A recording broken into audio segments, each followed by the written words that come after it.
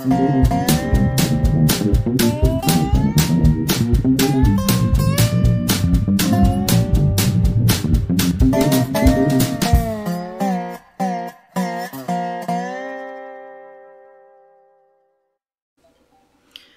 to my channel. This is another Frivolous Friday, and I don't know how much you can see of the screen, but the little dots that I'm heading to are little dandelion fairies, as I call them, the seeds with the little puffy tops. So it's actually quite cutesy, this dot to dot. Anyway, it was so quick I've ended up slowing it down. So here are some facts, and we'll go for a little bit of time. Alright, butterfly facts. Not a moth. I picked butterflies this time around. There are some fun facts, and I've got a few different sites that I've gone to. Butterflies are insects. A butterfly's life cycle is made up of 4 parts, being the egg, the larva being the caterpillar, the pupa being the chrysalis, and adult. Butterflies attach their eggs to leaves with a special glue. Most caterpillars are plant eaters or herbivores.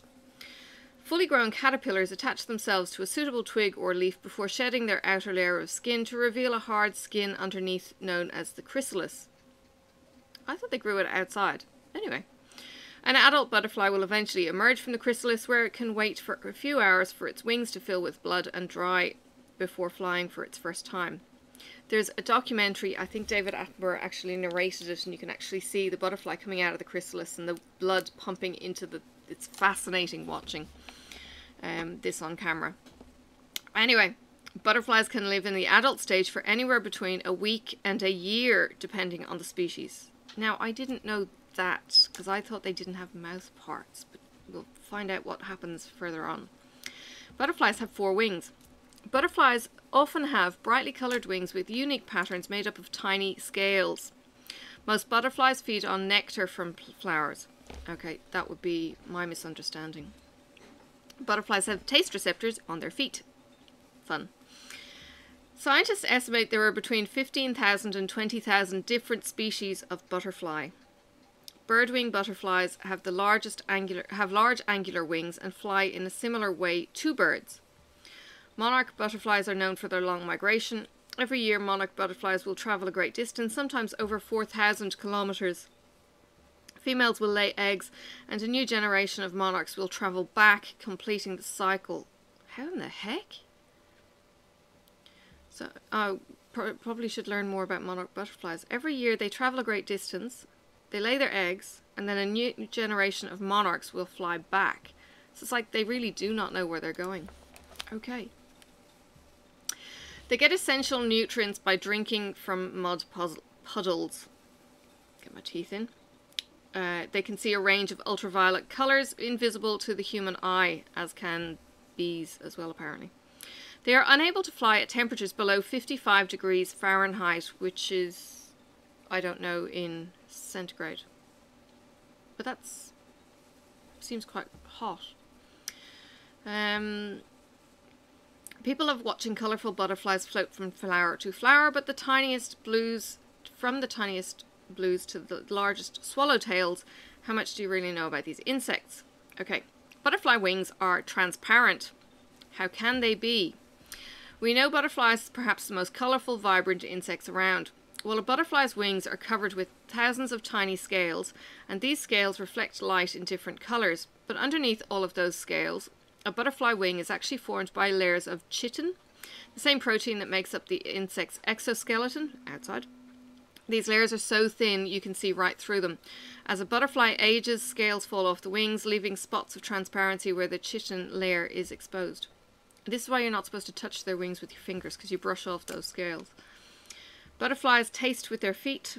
They have taste receptors on their feet to help them find the host plant and locate food. Female butterfly lands on different plants, drumming the leaves with her feet until the plant releases its juices. Spines on the back of her legs have chemoreceptors that detect the right match of plant chemicals. When she identifies the right plant, she lays her eggs. The butterfly of any biological sex will also step on its food, using organs that sense dissolved sugars to taste food sources like fermenting fruit.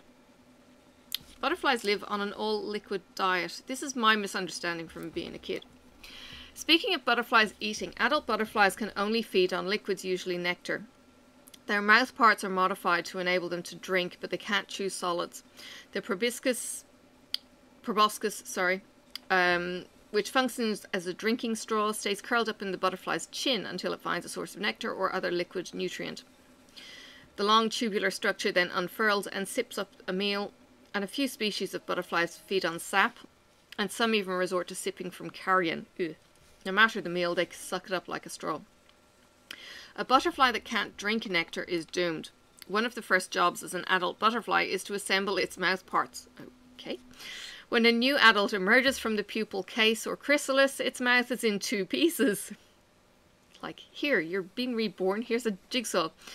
Using palpi located adjacent to the proboscis, the butterfly begins working the 2 mouth parts together to form a single tubular proboscis. You may see a newly emerged butterfly curling and uncurling the proboscis over and over, testing it out. I have! That's amazing! A butterfly cannot live on sugar alone, it needs minerals too. To supplement its diet of nectar, a butterfly will occasionally sip from mud puddles, which are rich in minerals and salts. The behaviour, called puddling, occurs more often in male butterflies, which incorporate the minerals into their sperm. These nutrients are then transferred to the female during mating and help improve the viability of their eggs. This is fascinating. The things you learn from dot to dot. Butterflies can't fly if they're cold. Butterflies need an ideal body temperature of about 85 degrees Fahrenheit to fly, so it's a little bit below humans, being 98, so to be what, in the 30s? Okay. They're cold-blooded animals and they can't regulate their own body temperatures. As a result, the surrounding air temperature has a big impact on their ability to function. If the air temperature falls below 55 degrees Fahrenheit, butterflies are rendered immobile, unable to flee from predators or feed. When air temperatures range between 82 and 100 degrees Fahrenheit, butterflies can fly with ease. Cooler days require a butterfly to warm up its flight muscles either by shivering or basking in the sun. Wow. I'm surprised there's any butterflies in Ireland. Does it even get hot enough? A newly emerged butterfly can't eat. Inside the chrysalis, the developing butterfly waits to emerge with its wings collapsed around its body. When it finally breaks free of the pupal case, it greets the world with tiny shriveled wings. The butterfly must immediately pump body fluid through its wing veins to expand them. Once its wings reach their full size, the butterfly must rest for a few hours to allow its body to dry and harden before it can take its first flight. Butterflies often live just a few weeks. Once it emerges from the chrysalis as an adult, a butterfly has only 2 to 4 short weeks to live in most cases. During that time, it focuses all its energy on 2 tasks, eating and mating. Some of the smallest butterflies, the blues, may only survive a few days. However, butterflies that overwinter as adults, like monarchs and mourning cloaks, mourning as in sad, grieving, mourning, cloaks, can live as long as 9 months. Butterflies are nearsighted but can see colours. Within about 10 to 12 feet, butterfly eyesight is quite good. Anything beyond that distance gets a little blurry though. Despite that, butterflies can see not just some of the colours that we can see, but also a range of ultraviolet colours that are invisible to the human eye. The butterflies themselves may even have ultraviolet markings on their wings to help them identify one another and locate potential mates. Flowers too display ultraviolet markings that act as traffic signals to oncoming pollinators like butterflies. Butterflies rank pretty low on the food chain, with lots of hungry predators happy to make a meal of them. Therefore, they need some defense mechanisms. Some butterflies fold their wings to blend into the background, using camouflage to render themselves all but invisible to predators. Others tried the opposite strategy, wearing vibrant colours and patterns that boldly announce their presence. Bright-coloured insects often pack a toxic punch if eaten, so predators learn to avoid them. That is amazing. That was actually through TheUnknownCo.com, if you want to check that out. Now, 24 fun facts from a different site. They range in size from a tiny 1/8 of an inch to a huge almost 12 inches. Okay, butterflies can see red, green and yellow. Some people say that when the black bands of the woolly bear caterpillar are wide, a cold winter is coming. The top butterfly flight speed is 12 miles per hour. Some moths can fly at 25 miles per hour. Monarch butterflies journey from the Great Lakes to the Gulf of Mexico, a distance of around 2,000 miles, and return to the north again in the spring. Butterflies cannot fly if their body temperature is less than 86 degrees. Representations of butterflies are seen in Egyptian frescoes at Thebes, which is 3,500 years old. Okay. Antarctica is the only continent which no Lepidoptera have been found. Lepidoptera being the genus, I think, of butterflies. There are around 24,000 species of butterflies. The moths are even more numerous, with 140,000 moths. Try getting my tongue around that one. Moth species of them which are counted all over the world. The brimstone butterfly, the Gonepteryx rhamni, has the longest lifetime of the adult butterflies, 9 to 10 months. It's a picture here, and it's black with yellow kind of horizontal stripes. Some case moth butterflies, Cycadae, build a case around themselves that they always carry with them. It's made of silk and pieces of plants or soil. Okay. The caterpillars of some snout moths, which is Pyralidae, I think, live in or on water plants. The females of some moth species lack wings. All they can do is move and crawl. To move is crawl. The Morgan sphinx moth from Madagascar has a proboscis, tube mouth, which is 12 to 14 inches long to get the nectar from the bottom of a 12-inch deep orchid discovered by Charles Darwin. That's a foot-long tongue. That's like a giraffe. Wow. Some moths never eat anything as adults because they don't have mouths. They must live on the energy they stored as caterpillars. Okay. Many butterflies can taste with their feet to find out whether the leaf they sit on is good to lay eggs on to feed their caterpillars. There are more types of insects in one tropical rainforest tree than there are in the entire state of Vermont. Probably case in point for not taking down the rainforests. In 1958, entomologist W.G. Bryce published a list of arthropod references in the Bible. The most frequently named bugs in the Bible are locust, 24, moth, 11, grasshopper, 10, scorpion, 10, caterpillar, 9, and bee, 4. People eat insects called entomophagy, people eating bugs. It's been practiced for centuries throughout Africa, Australia, Asia and Middle East, and North, Central and South America. Why? Because many bugs are both protein-rich and good sources of vitamins, minerals and fats. In Australia they eat the witchetty grubs. I don't know what they turn into. You can eat bugs. Yeah, pass. Try to Eat a Bug cookbook by David George Gordon, 10 speed press. Don't want to cook for yourself? Go to Hotlicks for all sorts of insect goodies. My favourites are cricket lickets, a flavoured sucker with a real edible cricket inside. I have actually bought lollies for my kids, I think for Christmas, and they had bugs in the lollipop. Because you can, as a parent.